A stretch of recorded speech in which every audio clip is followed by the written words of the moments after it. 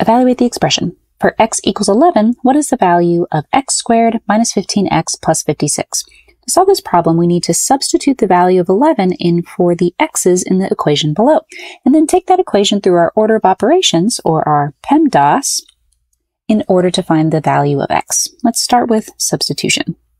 Instead of x squared, we would have 11 squared, minus, instead of 15x, we would have 15 times 11 plus 56. The first step in our order of operations is P for parentheses, so we would start here in the middle of the equation. Negative 15 times 11, distributive property with those parentheses, would give us 165, negative 165. Bring down the 11 squared and the positive 56. Then our next step in the equation would be exponents.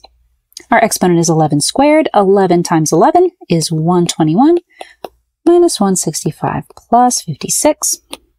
There is no multiplying or dividing in this problem, so we would skip straight to addition and subtraction. From left to right, 121 minus 165 is negative 44, plus 56 would give us positive 12, making A our correct answer.